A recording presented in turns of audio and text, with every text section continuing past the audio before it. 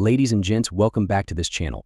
This movie will tell you everything you need to know about AMC stock, including the facts, my opinion of what's going on, and the market at the moment. So, it's clear that AMC's stock had a bad earnings time. I think that both AMC and the markets are going through some strange times right now, but AMC looked at the big picture and saw that they beat on both sales and EPs, which means that they made a lot of money. Read what Ortex says when AMC makes $522. There are many price goals that are higher than that, but that would be almost 20% higher than where it is now. AMC is having some basic success right now. Things could keep getting better from here on out. On the earnings call, Adam Aron's emphasis on the need to raise capital and keep a big cash reserve, on the other hand, sounded a lot like diluting. It's going to happen soon, which is why I think the markets are in a strange place with AMC. Nothing's going to be happening tomorrow, but on Tuesday, so we've rallied a lot, and there's been very little give back at all.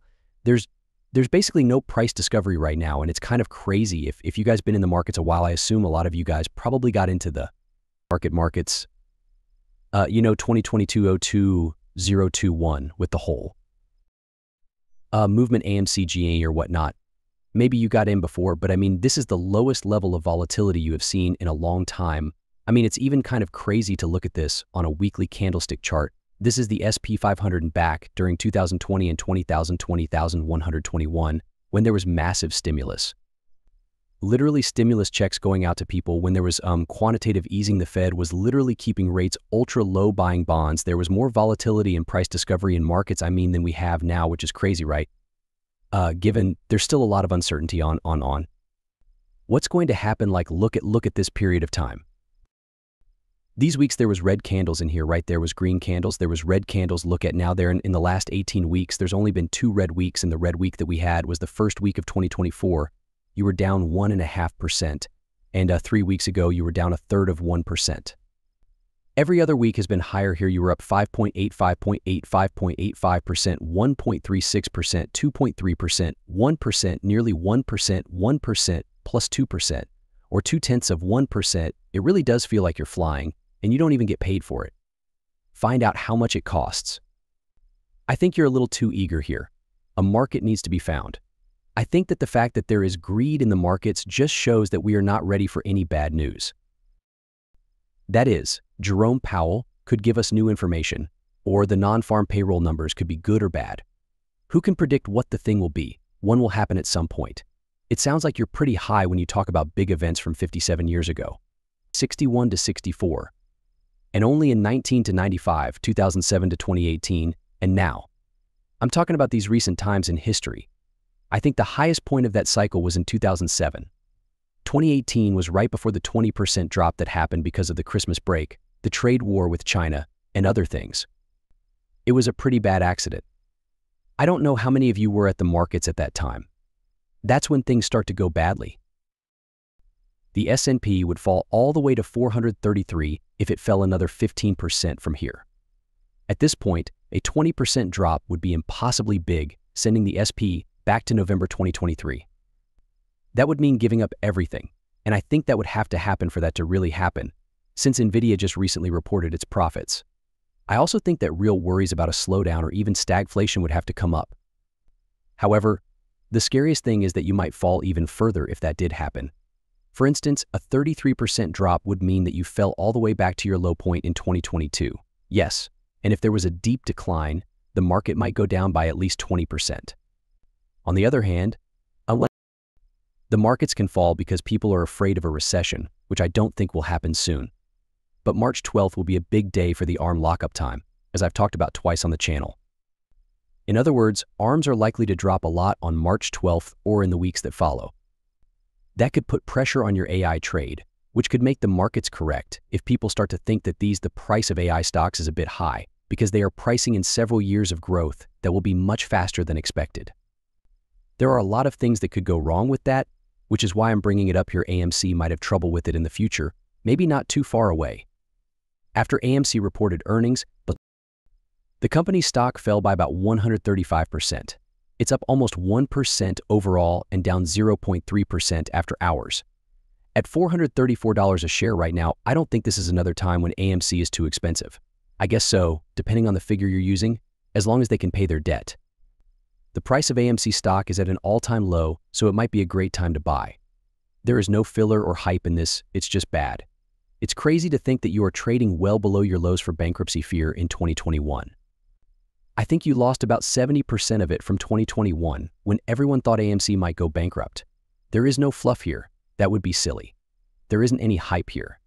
To be honest, I think that puts you in a pretty good position for positive surprises on the upside. But there is still the debt block, and AMC stock is currently priced for some level of bankruptcy as well. I think you're in a strange time, and if we get dilution, that could be the final nail in the coffin. Soon, AMC stock could be worth $2. I don't know if we'll get dilution, but if we don't, I think you'll just have to wait it out.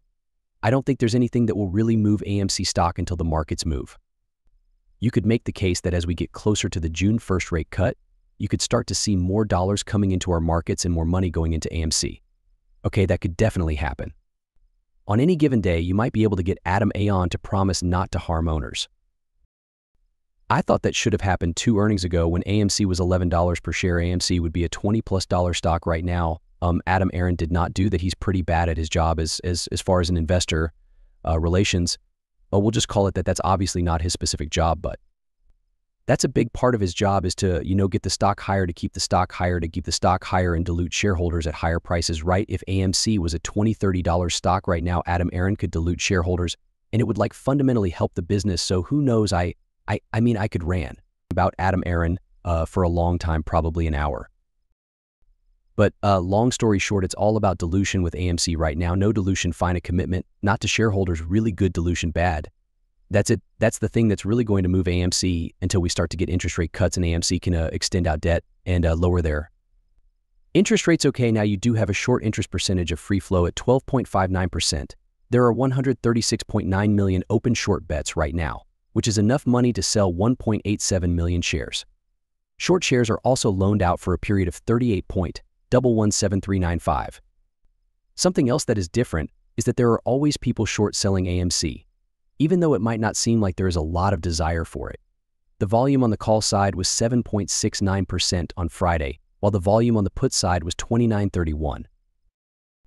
The open interest for the following week shows that 56.6% of the interest is in calls and 43.8% is in puts. Based on this, it looks like there will be more neutral trading action with AMC stock. According to the STO tracker statistics, there are currently between 1,500 to 1,600 calls in the money.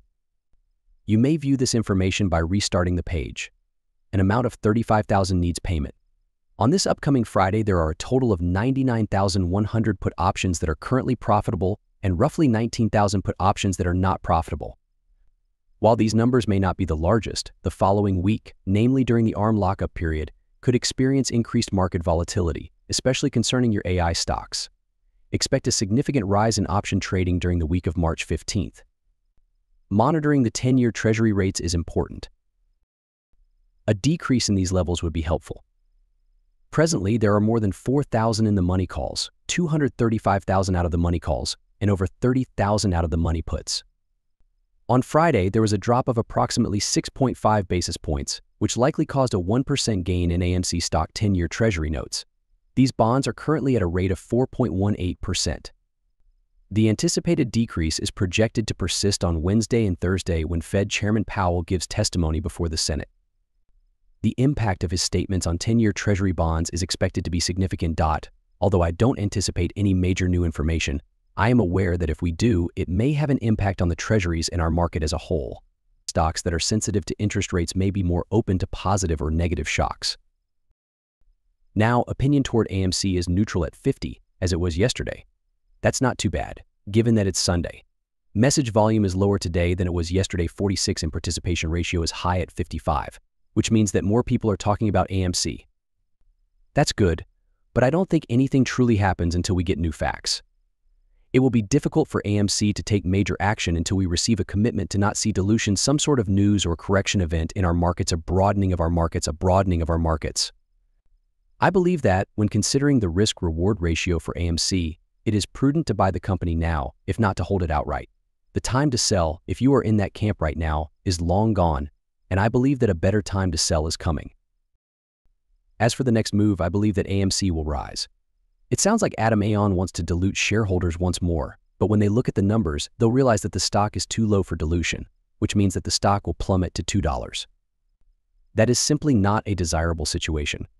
On the other hand, the percentage of stocks above their 50-day moving average is 55.5%, and it has been rising since you reached the low of roughly 44% still overall. In October and November, between 15 and 20% of stocks were trading above their 50-day moving average. 86% of stocks were above their 50-day moving average at the start of 2024. At that point, there is a sort of everything rally, when only the broad markets are rising and expanding. Though we have a ways to go, certain segments of the markets are undoubtedly beginning to disperse, if only slightly. Let me know what you think about this, ladies and gentlemen. The RSI is not quite neutral at 45.1, but it is quite neutral given that it is below 50. Anything in the range of 45 to 55 is, in my opinion, quite neutral. Should you drop below this point, you'll likely find yourself back in oversold territory. If things simply sort of trend sideways or maybe go higher from here, the MACD line might very well go positive this week, which would be positive and could attract more traders into the market. Tell us what you think about this information by leaving a comment below. Tell me in the comments below whether you believe the price of AMC stock is going up or down at this time. I appreciate you viewing, and I hope to see you in the upcoming video.